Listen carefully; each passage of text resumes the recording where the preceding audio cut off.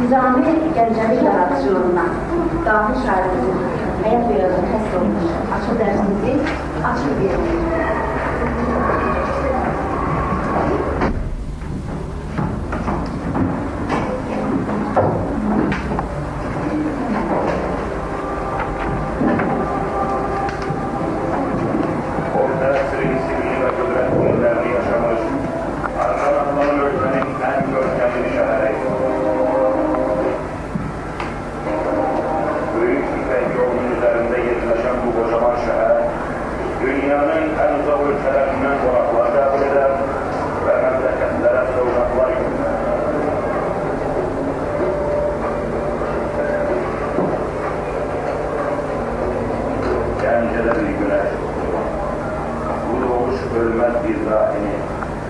Sönmez bir güneşin Gence'de dünyaya göz açtığını bütün beşeriyete haber.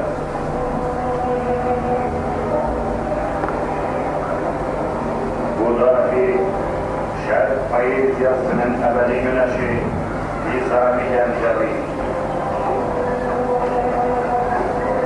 Nizami yalnız Azerbaycan edebiyatında değil, bütün dünya edebiyatında müstesna yer tutarmış.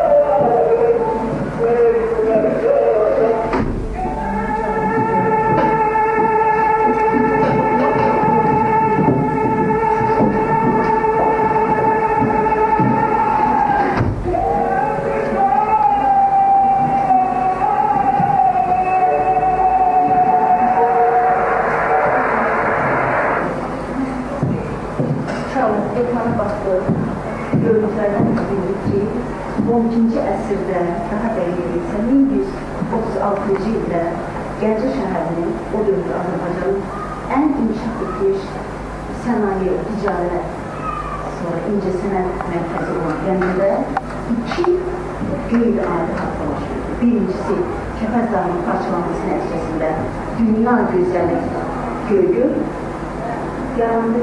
Bir de ki, bizim ədəbiyyatımızı, neyce Azərbaycan ədəbiyyatına, dünya ədəbiyyatına, dünya şöhrətli, ölməz sənətkar Nizami Gencevi dünya gəlir. Musiqiyə qulaqası portreti görürüz anıdır və musiqiyə qulaqası sonra Çok güzel musiqi, biz deyil. Bizləri daha kəsmək istədik, amma musiqinin axıcılığı o qədər gözəl olur ki, biz onu axıra bilərik. Bülbül tanıdıq. Amma həmin musiqinin sözləri kimindir? Kim deyər ki, xatirə?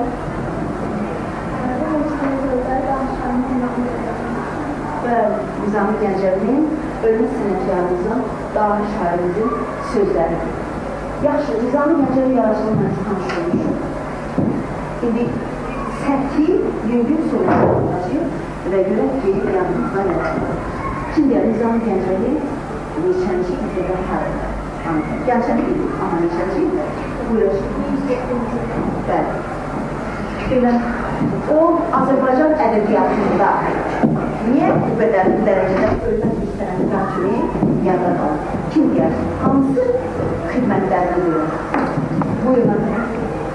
Nizami Gencevi hər boyda işləməliydi və ölümdən sonra xəmsə alınmışdı. Dünya ədəbiyyatına xəmsəsini bəsləmişdi. Və dünya ədəbiyyatına xəmsə kimi tanılar. Ancaq bunu Nizami Gencevi deyil var.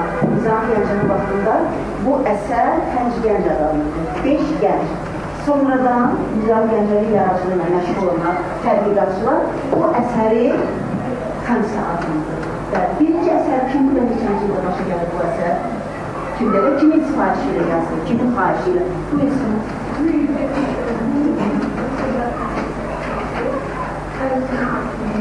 Bəli, Ərzincan Həkimin xahişi ilə yazılır. Sirrəsi 1174-cü ildə başlayır. İkinci, Xəmsənin ikinci poemasının adı buyurmuşsa. 1195 ildə olmuşdur, 1180-ci ildə başlamış, 1180-ci ildə kimin xahişi? Məndən Cahan Ətfərdan. Bəli. Amma Ətfəri Nizami kimə təhvil edir? Yəni, o əsər yazılana qədər aslan onun qardaşı gözləmək. Bəli. Artıq əsər yazılana qədər, əsər neçənci ildə başa çatır? 1181. Bəli, 1181-ci ildə artıq 2 il olardı ki, Məhəmməd Cahan Pəhləvan ömrünü tapşırmışdı. Ona görə əsər kimə tərcümə olunur? Artıq hakimiyyətə gələn Qızıl Arslan. Bəs üçüncü əsər neçənci ildə yazılır və icazədir. Buyurun. Bəli, onu bildik. Amma əsas məsələ burada nələrdir? Bu əsəri ondan kim xahiş edir? Kimin sifarişinə yazır və bu əsər ərsəyə gəlinə qədər hansı mərhələlərdən keçir? Nizami mövzunu o saat qəbul edib yazmadı. Kim deyər? Kim uca bu sualacağı bilər? Ana? Şirvanşah Aslanlar. Bəli, Şirvanşah hökümdarı Aslan olan xahiş edir. Amma Nizami nə deyir? Nə cavab verir? O saat qəbul edir bu sifarişi. Buyur. Nizami Gencevi son fayda götürmeye gelmişler. Ona göre de orada çalışda olur.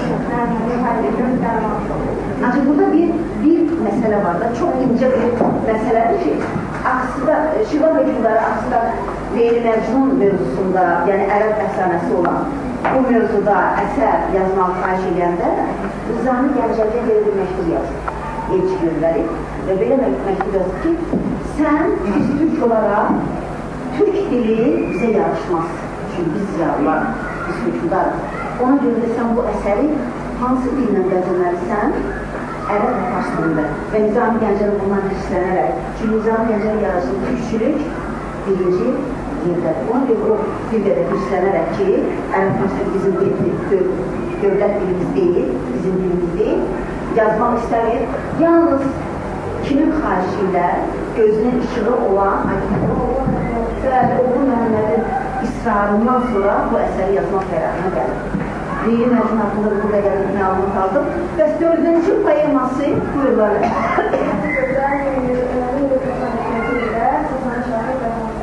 Bəli.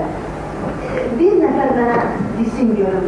Nizami Gencevinin ilham tərsi, bax bu poemaları ona yazmağa şövq edən kim olur? Kim olur? Müzəffər İbn Məhəmmədin ona hədiyyə verdiyi bir şeirlərinə görə kimdir? Qıpçaq qızı Afaq. Deməli, hökümdar onun Nizaminin lirik şeirlərinə görə çox gözəl, gəl yaşlarından yazdı. Tam 7 yaşının Nizami Gencevi lirik şeirlər yazdı. Biz nədən bilirik ki, Nizami Gencevi yaradıcılığa lirik şeirlərlə başlayır? Hansı əlimizdə olan əsərlərə görə deyə bilirik? 5 poemanı çıxmaq şərti ilə. hansı dil şiirləri buyurun bakalım. 6 Türk dilində yazılmış, məhz bu lirik şeirlərə əsasən biz deyə bilirik ki, bəli, Nizami Gencevi'nin öz doğma dilində yazdığı lirik şeirləri olub, divanı olub. Amma sən deyir ki, bizə gəlib çatmayıb. Mənim yanımda da bir 15 il bundan əvvəl aynısı belə bir veriliş verdilər. Nizami Gencevi, sonra Bəxtər Vahabzadə ilə Elçin Əfəndi çıxış edildilər. Qahirə o deməli, Qahirə kitabxanası Amerika təyyarələri tərəfindən bombardıman edəndə Qahirədəki Misir kitabxanası dağılmışdı və oradan o daşların arasında Nizami Gencevi adıyla bir kitab tapılmışdır. Bu yaxınlarda olan şeydir, özünüzdə görmüşdür. Və müzakirələr gedirdi ki, bu məhz tapılan divan, gəlin seyirməcisi televizorda görmüşdür. Dönə-dönə dəfələrlə bir həftə müzakirələr getdir. Amma sonradan həmin o divan araşdırılandan sonra gözlə ki, Nizami Gencevi. Çünki 12-ci əsrdən sonra Nizami Gencevi oxşamaq istəyən çox şairlər olub, özlərində Nizami Gencevi adlandırırlar. Bir axırıncı poeması nədir? Çox xarici, Cənət buyur. Axırıncı poeması Skəndərnamə adlanır. 13-cü tamamlanmışdır. Skəndərnamə özü ikincisindən ibarətdir. Şərəfnamə iqbalanır. Şərəfnamə özü Müstəddin Əbubəkirə iqbal olunmuşdur. İqbalnamə isə Mülk hakimi mənim güzlərimə. Belə, uşaqlar, Nizami Gencevi yaradıcılığından bir qədər səyahət elədik və bir həftə bundan qabaq sizə ev tapşırığı verilmişdir. Zəhmət olmasa. Deməli, ev tapşırığı zəhmət olmasa birinci mərhələ üzrə sonra qiymətlər qoyarsınız. Bu sual cavabda hansı qrup necə aktiv iştirak elədi, mühasirədir. İndi isə ev tapşırığına baxırıq. Hansı tapşırığı qrup? Nizami Gencevi yaradıcılığı qadın azadlığı hansı qrupa verilir? Qadın azadlığı. Buyur, başlasınız işləmək. İkinci grup, Nizami Gencevi yaradıcılığı ədalətli hökmdar. Kimə verilmişik? Belə, Zillər Xəzinəsi başqa işləmək. Sonra üçüncü grup, Nizami Gencevi yaradıcılığı peşə və ixtirasına hörmət, tərənnüm. Dördüncü grupda Nizami Gencevi və onun davamçıları baxsın işləməyə. Axırıncı Nizami Gencevi və dünya ədəbiyyatı. 3 dəqiqə vaxt verilir, birinci qarar əlində alırsın.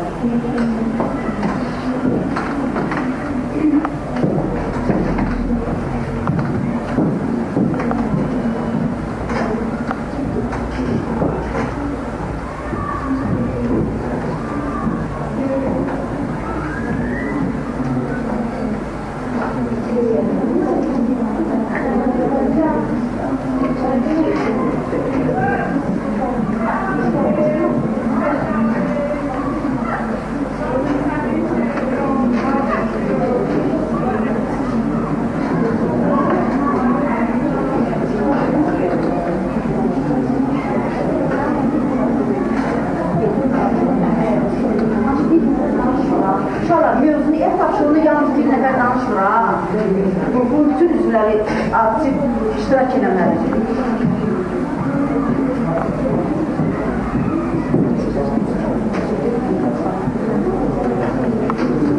Şimdi 3 dəqiqə vaxt verilir. Qutaran əli qaldırsın. Hansı komandı qutardı? Qutardı. Belə söz verilir Xüsrü Bəşirin komandasına. Hamı diqqətlə qulaq asır və əgər nəyisə deməlisə, əlavələr ola bilər. Başqa qrupda sual verə bilərlər. O deyil. İnsanların əhlilərindən görüşənə və çoxun davamçıları nəsrətin xüsusi, arif ədəbiyyi, manalı, ənvalı ədəbiyyi, əslan tədbisi olmuşdur. Arif ədəbinin sərhədnaməsi Xüsrü Bəşirin təsiri altında gəlmişdir. Arif ədəbinin sərhədnaməsi Xüsrü Bəşirin əsərinə aid qələmə alınmışdır. Nəsrətin Kürsünün Əxbari Naziri əsərində bu mövzuda qələmə alınmışdır. Nizaminin davamlı olaraq o tərəfinin bizə gəlmişədən səhnəmi və Ramizə məsələ olmuşdur. Ramizə məsələ təmsilində yazılmışdır. Burada əsərlərdə hökmdar Cəmşidin həyatından söhbət alınır. Bundan başqa əsər tədbirinin isə Min və müştəri qoyması bizim dövrümüzə gəlib tapmışdır. Burada iki dövrün mübarizəsindən hazırdır. Buyurun. Nizami Gencevi əsərində olduğu kimi hökmdarları əxlaq mənəvi təkamül və müstəqillər dərəcəsinə çatdırılır. Burada Nizami demişlər xəzinəsində olduğu kimi hökmdarları iki mərhələdə bölür. Birinci mərhələdə onlar bir sıra işlər deməli, işlərlə məşğul olurlar. İkinci mərhələdə isə onlar devlət yaddan çıxır. Onlar deməli millətin əhalinin sözlərinə qulaq asaraq burada onların deməli sözlərinə qulaq asın və nöqsanları özlərində cəmləşdirirlər. Ondansa olaraq burada deməli tədqiqləşən kişi dastanını misal göstərmək olar. Burada cahillik və müdriklik qarşılıqdır. Süleyman Mətinci hekayəsində torpağı dırnaqları yaşamayan, taxıl əkdiyi tarlanın alın təri ilə tutmayan və bir əkinçiyə ağıl insanlıq dərsi vermək istəyən Süleyman Peyğəmbər onun müdrikliyi, ağıllı sözlər qarşısında xəcalət çəkir və torpağın çobanla qarşılaşması, onun hərəkətindən ibarət olması, onun yenidən ədalətli hökmdar olmağa səsləyir. Şair poemada sizlər və şiirlər kimi memarların surətlərinə ayrıca diqqət edilir və bu memarların timsalında Nizami dövrünün qüdrətli adamlarının surətini yaratmış, orta çağların gerçək lövhələrində verilmişdir. Buyurun. Qadın məşhur olasınız. Qadın asılılığını Nizami Gencevi formasında, formasında sizlər xəbərində vahid müzəkəsilə qəhrəman olmadığına görə qadın asılılığına xüsusiyyət edildi. Amma digər bölgəsində qadın asılılığının tərbiyyinə toplumlar Leyli Məzudun əsərində qadın asılılığının tərbiyyəsə layiqdir. Burada Leyli insan yaşlarından bəlkələr olanlarla bərabər təşkil almışdır. Sonra sevmədiyi birindən Leylər kanalını tutmasına imkan verir. Həmçinin İbrahim Sağlam əl qaldırır. Həmçinin çoxlu və şirin əsərində də azad çocuk qadını şirindən bəhs olunur. O burada Qasanlı qızları çoxluğa dərs verir. Qadın azadlığı mövzusunda Nizami Gencevi əsərlərində İskəndərnaməni misal göstərmək olar. İskəndərnamə əsərində Nüşabəni misal göstərirəm. Yəni, Nüşabə də şirin və hükümət kimi böyük bir hökmdara dərs verir, yəni İskəndərə. Öz həyatında, yəni ölkəsində hökmdarlıq edir, hökmdar kimi hökmdarlıq verir və sarayında ancaq qadınları işlədir. Yəni ki, qadınların azadlığı barəsində öz həddindən artıq fikirlər irəli sürür. Nüşabə də deməli, anası məhkumanı kimi qərdə hakimidir. O da kişilərlə cinsiyinə vuruşur. Yəni, qadınlarla kişilər arasında bir fərq qoymur. Qadınlarla kişilər arasında fərq qoymur. Yəni, bunu misal göstərmək və həddindən artıq demək olar ki, insanları tanımaqda Nüşabə çox mahirdir. Çox mahirdir. Səhv elədim. Nüşabə məhkumanı yoxdur. O xüsusilə təşkildə. Biraz həyəcək keçirirsən, İskəndərdən bir məhkumanı yoxdur. Olan kimi bilirəm ki, həyəcək keçirir. Heç kimi həyəcək keçirdilər. Belə, sağda kənar. Sonra var, buyurun. Nizami Gencevi çıxarlarında qadın asılılığında göstərilir. Burada belə ki, Nizami Gencevi İslam insanda böyük qadınlarının rəhbətini tərənnüm etmişdir. Burada Kosovo və Şində olduğu kimi də üç qadını xalq hökmdarına dərs verir və sonra isə Bəhrəmin xalq öz səhvini başlayaraq sürəylə qanunu müzakirə edir. Sonra başqa komandaların əməməsi varsa, məsələn, qadın azadlığı, ədalət hökmdar, şeyə bilərlər, əlinizi qaldırın, siz öz rəyini bildirə bilərsiniz. Sonra buyurun. Sizlər həzirdir. Burada Nizami Gəncəvinin çıxarmasında ədalətli hökmdar meclisindən toxunur. Bunlardan bizə sizlər həzirləşsinlər. Burada qadının birindən söylənir. Əsərin adı nədir? Məqalənin, hekayənin adı nədir? Sultan Səncə və Burada xatın qarğası qadının evinə gəlir və evdə qatilin başqa bir yerdə olmuş bir qətlin qatilin axtarı, onu Suriyeyə sayılanır və qarı padişaha şikayət etdikdə onun biganəli və müvafiqini görür və burada onun cəzalandırıldığını və hökümdarlıq etdiyinə layiq olmadığını deyir. Burada Nizami Gencevi hökümdarında böyle səhv etdiyini göstərir. Bəsdir belə, ədalətli hökümdarlığında. Sonra hansı kim qaldı? 7 gözəl. Sizdə nə mövzudur? Dünya dövləti. Nizami Gencevi. Dünya dövləti.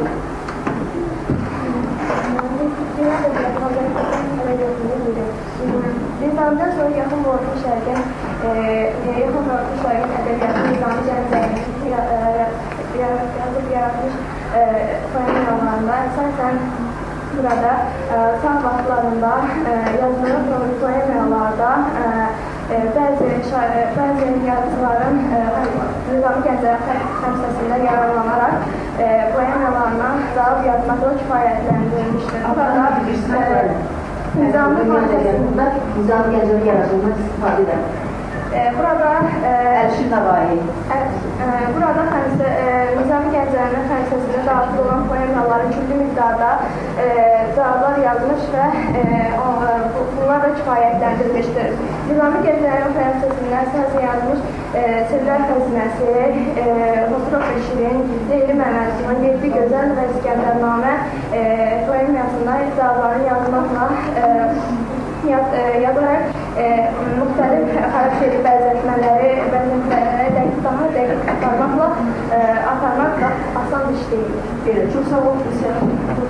Əsas adlarını deyin mənə. Yolana Cəmaləddin, sonra 15-ci əsr dahi vermək şairi Əlişirin Nəvai 5 dilində Nizami xəmsəsinə tam cavab yazmışdır. Nizami öz ustadı sayan Nəvai dahi şairin əsərlərində məna tutumunu ölçmək 18-ci əsrdən başlayaraq Avropada Nizami isinə maraq böyük yüksək qazanmışdır. Bəli, belə, bəsdir. İnşallah. Ev tapşırığı ilə qarlı, ev tapşırığı 2 komanda məni qanilədi, 2-3 komanda məni qanilədi, çox yaşayacağız, zəhmət olsun qiymətləndirir. Hər bir komanda özünü çıxmaq şərti ilə ev tapşırığını qiymətləndirir və keçirik növbəti mərhələyə. Tez olun. Tez.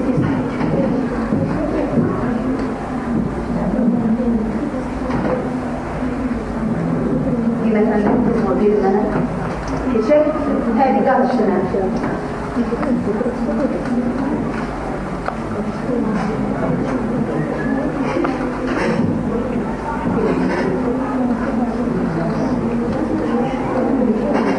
Belə, uşaqlar, indi isə baxırıq lövhəyə baxırıq. Tədqiqat işi, biz bilirik ki, Nizami Gencevi Gəncədən kənara çıxmayıb, ömür boyu, düz deyil. Amma çox savadlı və dünya görmüş bir sənətkar olur. O hansı fənləri gözəl bilir? Hansı fənləri? Və onun təhsilində kimlərin çox böyük yolu var? Kimlərin arası gəzər? Buyurasan. Bəli, deyilənə görə Zəki Məyyər dövrünün çox ziyalı və belə tərzilə ki, şair olub babası. Sonra buyur. Onun təhsilində dayısı Xaricə Ömərin. Bəli, onun təhsilində dayısı Xaricə Ömərin, eyni zamanda da şifahi xalq ədəbiyyatımızı gözəl bilən, Türk izli olan anası Raisa xanımın çox böyük rolu olur. Bəs Nizami Gencevi hansı fənləri gözəl bilir? Hər tərəfli bilir. Buyur, Qanıqan. Yox. Hansı fənləri öyrənir? Bax, tarixi bilir, coğrafiyanı bilir, astronomiyanı bilir, məntiqi bilir, hesabı düzləyir. Sonra musiqişünaslığı, mimarlığı və rəssamlığı gözəl bilir. Bu fənləri hesabı, sonra məntiq elmini özü öyrənir. Sonra dünya ədəbiyyatı ədəbiyyatını, şifahi xalq ədəbiyyatını çox gözəl dəqiqliylə bilir. Onu biz yeni gözəl paylaşmasında görürük. İndi isə başlayalım tədqiqat işinə. Nizami Gencevi, siz bilirsiniz ki, daha sənətkar, özdə Azərbaycan ədəbiyyatına sığmayan, dünya şöhrətli şairi və onun bütün əsərlərini, bütün 5 poemasının 5-ində hansı səhifəni açırsan və hansı misranı oxuyursansa, biz orada nəyə rast gəlirik? Tarix fənninin izlərini, yəni kəndə inteqrasiyanı görürük, biologiyanın hissiyatını, riyaziyyat, coğrafiya, psixologiya, pedagogika. İndi biz bunları ayrı-ayrı necələcəyik, çözəcəyik. Buyurun, tarixə inteqrasiya, harada görülür, biologiya. Bax, bu fənlərə biz inteqrasiya, buyurun adına. Tarixə inteqrasiyanı biz İskəndərnamə əsərini görürük. Burada dünyanın fərqlilik İskəndərdən nəşr olunur, öz tarixi və ilk əsərlərindən Xosrov vəkililə Sasani hökümdarının adı çəkilir. Sasani hökümdarının adı çəkilir, devlətin adı çəkilir. İskəndər hansı ölkələri fəth eləmişdir? Hansı ölkələrə gelmişdir? Misirdə üsyanı yazıldırır.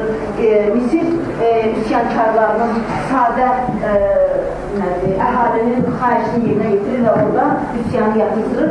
Cəmaatı zülmətdən azad edir. Sonra Rusiyada olur, müşabəni əsir götürmüş. Döyüşdən xilas edir. Bəli, görürsünüz nə qədər ölkələri gəzir. Bu özü nədir? Tarixdir. Sonra biologiyanı biz nədə görürük? Biologiya, inteqrasiya, buyur. Biologiya və coğrafiyanı biz əsasən Bərdənin gözəlliyində görürük. Bəli, Səndərə məsələndə Bərdənin. Bir, ikinci sıra deyə bilərsən, başlayalım. Bərdə nə gözəldir, necə gəzərdir. Yayı da, qışı da, güldür, çiçəkdir. Bax, burada biz nəyi görürük? Təbiətin təsvirini. Bu nədir? Bəli, bu arada tamamı var. Sonra kimin əlavəsi var? Riyaziyyat olur. Riyaziyyat, psixoloji, pedagogik qaldı. Sonra Səma buyur. Biologiyada sərəncinin ölümünü göstərir. Bəli. Məcnun nələrin əhatəsində? Heyvanların. Onlar sadiq olan heyvanların əhatəsində. Biologiya, zoologiyadır. Ümumilinin özü də biologiyadır, düzdür. Onun ən yaxın dostları kimlər olur? O artıq sevgi onu hara salır çöllərə və onun ən yaxın dostları, mərhəm dostları kimlərdir? Heyvanlar, düzdür. Sonra psixologiya və pedagogika, buyur Aytekin. Ben psikologiyada demək istəyirəm. Psikologiyada Xosrovun şirinin verdiyi nəsiyyətlər Xosrova, onu mənlə dəyişdirməsi göstərilir burada. Psixologiya. İnsan təbiətini öyrənir, şirin ondan üst çevirir. Amma çalışır ki, bəli, mənbanı onu danlayır, öz qardaşımızı danlayır ki, sən özü əsir bilirsən, o İran hökümdarıdırsa, biz də ətrafiyyalardanıq, biz də hökümdar nəslindəndir. Sən niyə alışarırsan? Amma şirin nədir? Məhəbbəti onu nə edir? Bir psikolog kimi Xosrovu dəyişməyə sürükləyir və əsərin sonunda biz nə görürük? Bəli, əvvəlaki güzel olur. Sonra hansı əsərdə görürük psixologiyanın izlərini. Buyur.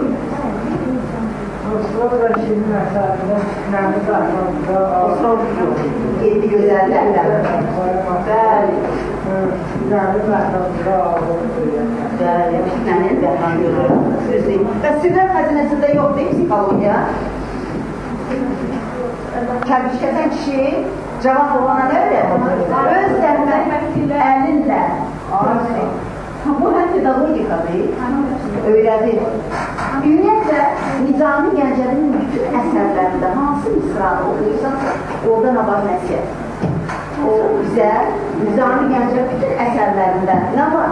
Məhəbbət, hörmət, humanizm, vətənpərvərlik, düzgün yaşamaq və Tanrıya və öz əzizlərinə, öz ailəninə dərin məhəbbət. Bu özü nədir? Özü pedagogikadır. Nizami Gəncəvinin bütün poemalarında hansı əsərini, hansı misrasını oxuyursa, o psixologiyanı və bu. Nizami Gəncəv pedagog deyil və onun pedagogikaya aid heç bir əsəri yoxdur.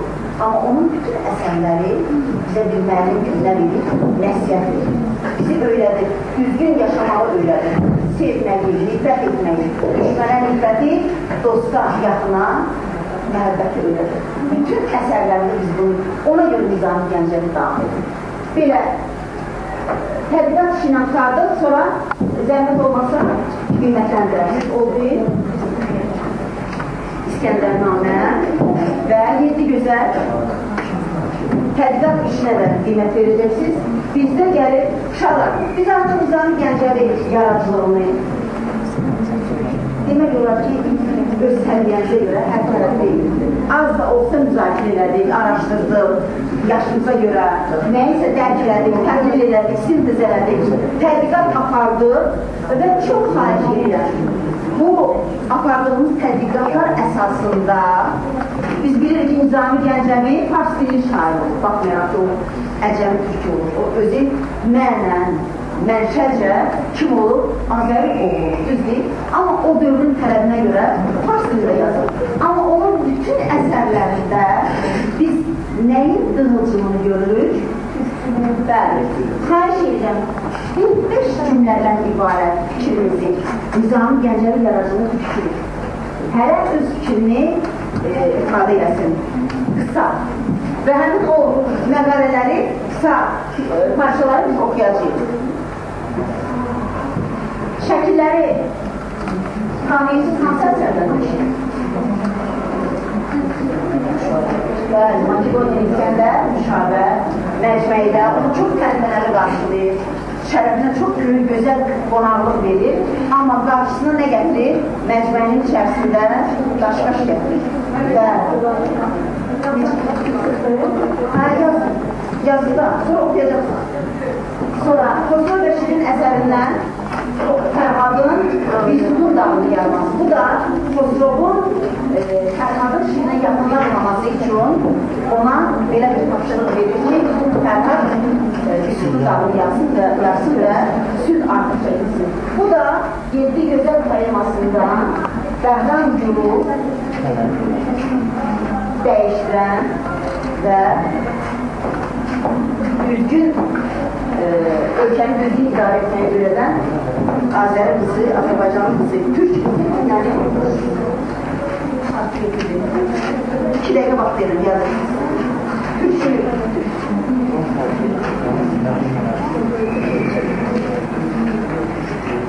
faktlarla göstərin, faktlarla.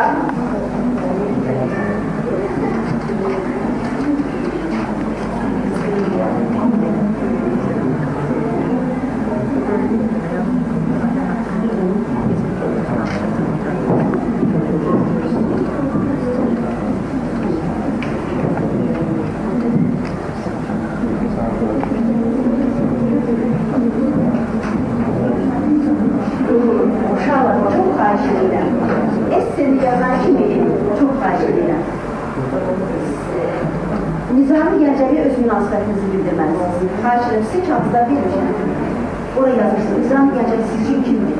Onu necə qəbul edirsiniz? Bir 10-cu beyzində Azərbaycanlı olaraq Nizami Gencevini necə qəbul edirsiniz? Adınızı yazırsınız və öz fikrinizi, esini yazın mənə verəndən sonra. O deyil. Bir də ki, sonra bir dənə ifadəyəcəklər. Mən etirazım deyil. Əvvəl məqaləni yazın. Kim tarihsəlin qaldırsın, bu gedir. Və bu, biz elinə uzundan hər cürəsinə biz müzakirə eləmişik, bilirik ki, Nizami Gencevidə öz millətinə, öz mənşəyinə hörmət nə dərəcədir. Kim hazırdır? Hazır olan, ha buyurun, kim oxuyacaq? Ha buyur, bunu yoxdur, məqalələr oxuyur. Türkçülük.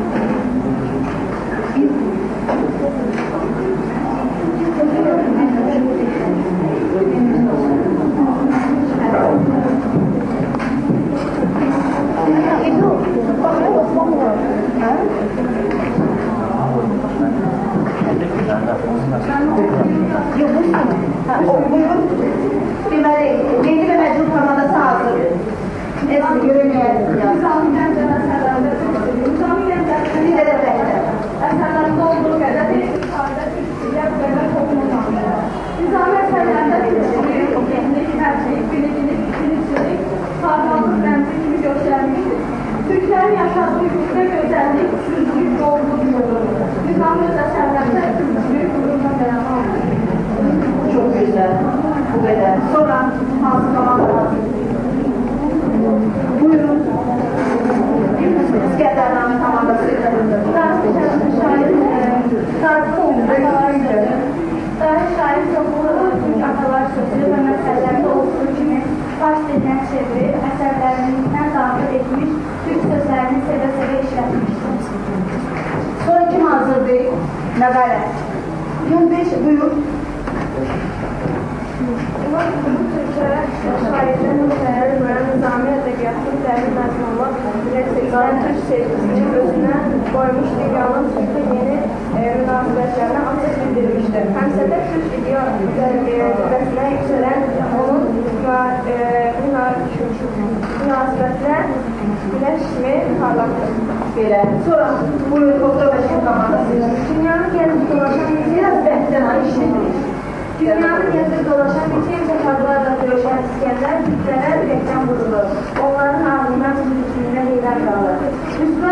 Ruslarla ölümcülük savaşına çıxıb müşahidəni qoruyor. Onun tarihini düşünür. Bir sıra müharibələr aparan İskəndər ancaq Türklərlə savaşmır. Biz bunu Nizami Gencevi İskəndərnamə əsərini görürük. O öz dilini, öz xalqını Belə. Sonra buyur, Sirlər Xəzinəsi. İnşallah Nizami Gencevi kimdir və onu necə qəbul edirsiniz? Öz dirək sözlərinizi yazın. Zəhmət olmasa cavab verənlər gəlsinlər, öz münasibətlərini bildirsinlər portretə. Zəhmət olmasa. Nizami Gencevi əsərlərində Türk qadınlarını görən əxlaqlı, ağıllı, nəqli görürsünüz. Nerede ağlı və gedəcək? Şəhadətiyle məmnun şəhadətlərini idarə etməyə və doğru yola bundan başqa müşabə mənfidir. O yolu olmaz, başka yolu olmadığı için dünyanın tutmağa değmesin. Bəli.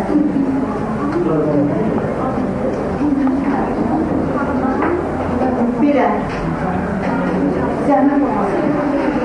Ürək sözlərinizi verin. Bu nədir? Ürək Gəncəvi heç kim və Nizami Gəncəvi yaradıcılığına təsvir etdiyi obrazlarda kimə oxşamaq istərdiniz? Nizami Gəncəvi əsərlərində təsvir olan hansı qəhrəmana oxşamaq istərdiniz? İgidliyinə görə, ağlına görə, düzgünlüyünə görə.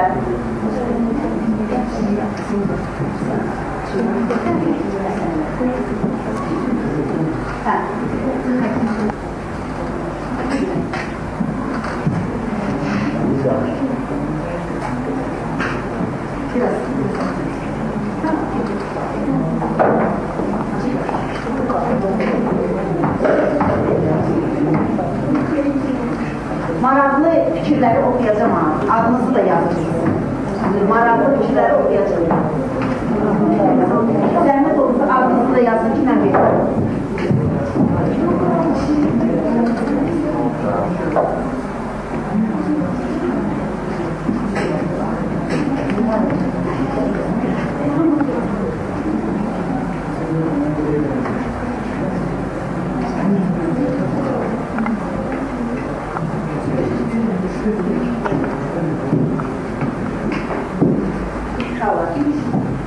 Sağlar olsa özünü göstərir. Dünya özümə belə bir şey söyləməsəm. Dünya ədəbiyyatı bir karşırsa müqaviləyə var. Nizami Gencevi həmin tacın ən qiymətli daşlarından taşıdır. Heç mən bilmədim ki, bu cürə müqavilə. Dünya ədəbiyyatı düzdür, tacdır və onun da ən qiymətli daşı qoyuyandır Nizami Gencevi. Təbii ki, ona görə də bizim uğur öndərimiz Heydər Əliyev demişdir ki, mən Azərbaycanlı yazırım. Çünki Azərbaycanlı Kongresi götürək, Babəki götürək, Nəsimini götürək, Şahsıran Şəkərini götürək, Heydər Əliyevi götürək. Ölmə sənətkarlar hamısı Azərbaycanlı. Ona görə biz təqdir edilməliyik. Tez olun, uşaqlar, nə oldu, yapdınız? Xahiş edirəm, biraz tez. Heç kim Nizami Gencevi əsərindən mənim oxşamaq istədir.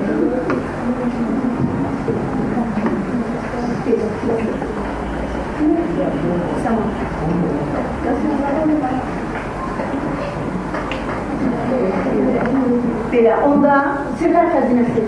Siz deyəsə müsabiqə hazırlamışsınız. Şeir, gəlin. Gəlin deyə inşallah yazılacaq.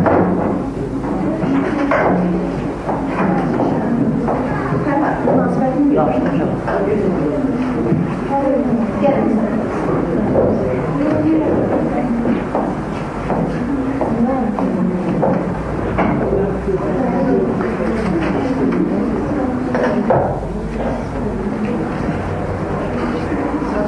Başmışam şəhərin tərəflərində bir kişi vardı. Uzaqlaşıb yaşardan yarım kimi yaşardı. Oxuyardı özünə öğrencilerden. Böyle olmaz nimetsiz hərəkətsiz keserek. İşte əldən düşsəydi əmirlərini sıfardı. Eğer de sıfar edin, bunu kərkizləri. Onun kərkizlərilər düşünsəydi. Kim məzar sanazdır, rahat yollar olsa belə günlüklərdi. Bir gün belə o qoca fərini silə əyləşərkən açıqla sana belə söylər. Bu bölümden bir güzel bir kalma, kitap bitti hocaya, biri atmamalı.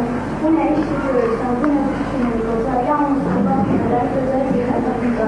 Yal hayatımlar konuşulmak üzere, bir kanallık süreye senden mesleğe, bu derdi akıldan yandı boşlayabilirsin. Bambaşka bir yerde kinama senden mesleğe. Ahiret dünyasını da kalmalar karşıdan, tam bölümden içine her türlü başlayabilirsin. Hoca sen bu dağlarla son Hoca dedi ayol, delikanlı etme, öz işinle şurulan menabı öğretme. Her senetin sahibi senetiyle yaşayır. Hocalar tersiz keser, köleler yük taşır. Əziyyətli olsa da öğrendiğim bu seneti, ki boynumda kalmasın bir kimsenin minneti. Xəzinə yılmıram ki, meseleye koydum. Elimin zəhmetiyle dolanıram ayoldu. Çörək qazanıram mən, götürmə babalıyım. Min harama dəyişməm bir günlük halalıyım. Ağlandı gözəl gənc qocanın sözlərindən, gələndə gizli yaşadı gözlərindən. Bəsdir dünyada bu sınır çox gözür eyəcani, bir vaxt səni və çox daha məqalı. Çok güzel. Çok sağ olun. Minnətlər. Uşaqlar, Nizami Gencevi'nin tarixini əbədiləşdirdik. Deməli, siz bilirsiniz, Bakıda bu yaxınlarda olur. Siz tanıyırsınız, Bakınızı gözəl bilirsiniz. Nizami Gencevi adına Azərbaycanda Milli Azərbaycan Ədəbiyyat Muzeyi 1945-ci ildən fəaliyyətdədir. Nizami adına ədəbiyyat institutu var. 32-ci ildə əsas qoyulur. Nizami Kültür Mərkəzində oldu, gördük. Bu gözəl binada bu yaxınlarda təmirdən çıxıb. Nizami Gəncəvinin ev muzeyi var, düzdür Gəncədə yerdə.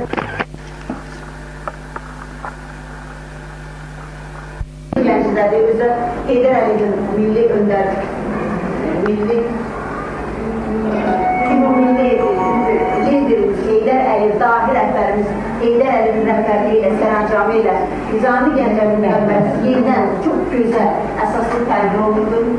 Nizami rayonu fəaliyyətləri, Nizami metrosunda demək olur ki, hər gün oluruq. Sonra Nizami parkında olumsuz şəkillərlə biz çəkdirdik. Yalnız Bakıda deyil, yalnız Azərbaycanın rayonlarında deyil, Azərbaycan rayonlarında da onun büstü heykəli qoyulur. Dünya miqyasında mən ancaq böyük zərbəcik edilmişim. Təbrizdə Nizami Gəncəvinin ən böyük heykəli Təbrizdə qoyulur. Hörmətə bax. Özü də hələ indiyə qədər İranla Azərbaycan mübahisədədir ki, Nizamini onlar özləşdirmək istəyirlər. Fars şairi bizimdir. Biz isə deyirik ki, Nizami bizimdir. Parisdə, özü də muzeyin içərisində Nizami Gəncəvi Louvre'da olur. Louvre'da bəli gördüm olur. Görürsünüz, gözəl. Gəl burada şey, icazə vermədilər. Gözəl. Romada görün necə gözəl heykəlin yaradıdılar. Bu, Azərbaycan xalqının oğluna dünya mədəniyyətinin hörmətidir. Sonra Kişinyovda Nizami Gəncəvinin heykəli və eyni zamanda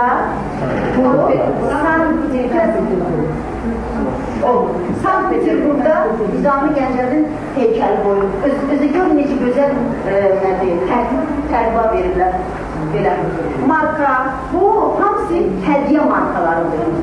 Sonra medallar, Nizami adına qızıl medal, həmin bu markalardır. Sonra yəqin ki, milli pulumuzu, sonra onun adına kəsilmiş bu hədiyyə manyetalarıdır. SSR-nin vaxtında bir rublu bu satışda olur. Ancaq jubiley